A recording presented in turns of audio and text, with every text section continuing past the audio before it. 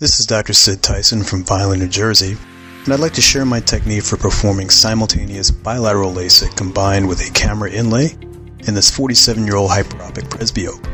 I'll be using the IFS 150 laser for pocket and flap creation and the Dissection S4 laser for the refractive treatment. I'm aiming for a plano target in this patient's dominant left eye and a minus 0.75 offset in her non-dominant inlay eye. Attention is directed to the non-dominant eye first, where it will be marked in preparation for inlay insertion. The first Purkinje reflex of the central visual axis is marked with gentian violet.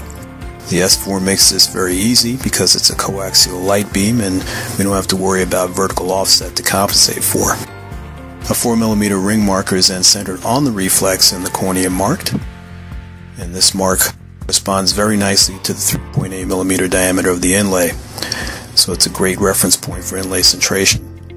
The Limbus is then marked to aid in placement of the pocket entrance. The suction ring is then applied with a temporal bias to help us visualize those limbal markings.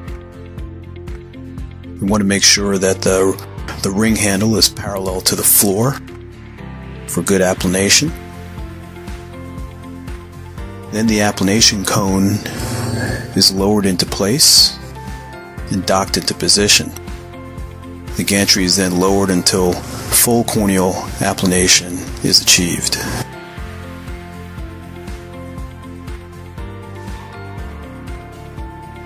I like creating a pocket for the inlay first, and we do that using the IFS 150 laser.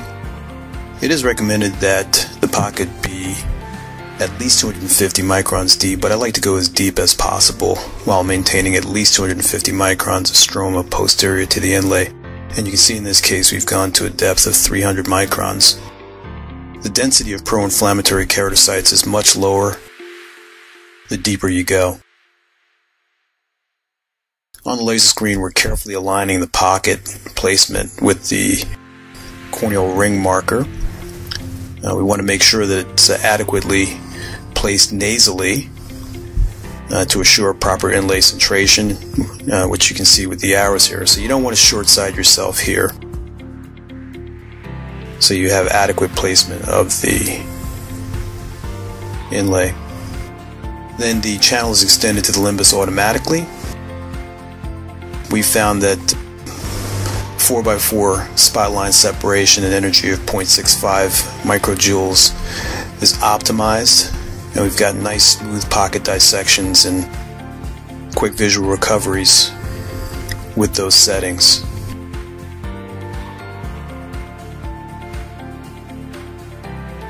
Utilizing the same interface with suction still engaged, we go ahead and put in the settings to create an 8.5mm flap of 100 microns thickness, at least 100 microns above the pocket. And we also want to make sure that it's lined up so that it's formed inside the pocket side cut. We do not want to have the interfaces cross if we can help it, but if they do cross, it's okay, because unlike the flap interface, the opening to the pocket interface is constrained to 4.7mm, so it's easy to check. Next, we release gas from both interfaces with a Sinskey hook. This allows any OBL that might interfere with iris registration or tracking to dissipate easily.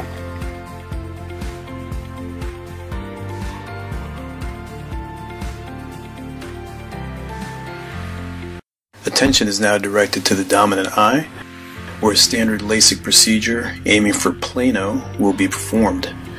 I like to register the iris prior to flap creation. I find that this eliminates potential OBL related tracking errors. The IFS creates a nice, quick, smooth 9mm flap for this hyperopic treatment. You can see how easily the flap separates and can be retracted. Nice smooth bed. And for this hyperopic treatment, I like to use a flap hinge protector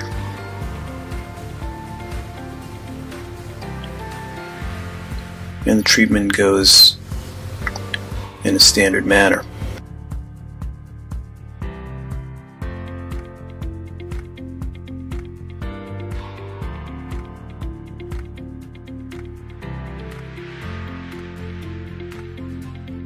Attention is redirected now to the non-dominant eye. You'll notice that there's excellent gas clearance with nice clear interfaces. The hyperopia has been treated already, aiming for the residual minus 0.75 diopters. And now we're going to begin pocket dissection.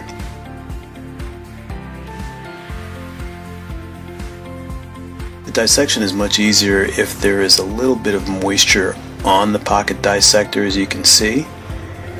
Just a little bit of moisture interface really does help. It doesn't have to be a lot, and we don't want any swelling in the interface, but just a little bit of moisture helps the dissection process.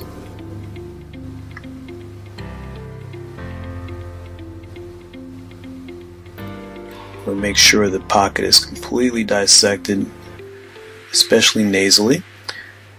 Then we load the inlay onto the insertion forceps, concave shiny side down, with about a quarter of the inlay edge exposed.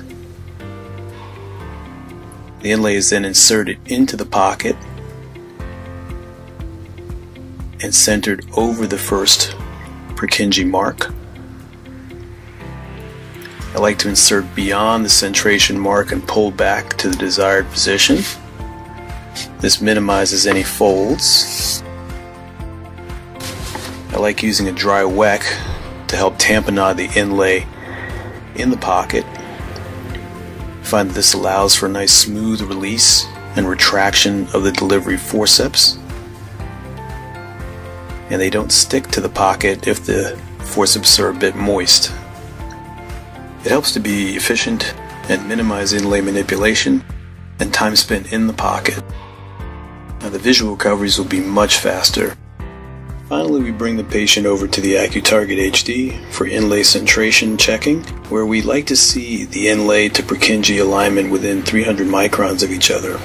We see here that we're fortunate to achieve an ideal placement, with the inlay being 59 microns nasal and 49 microns inferior to the Purkinje. This I would consider to be an ideal result, and we're going to have a very happy patient. So thank you very much for your kind attention.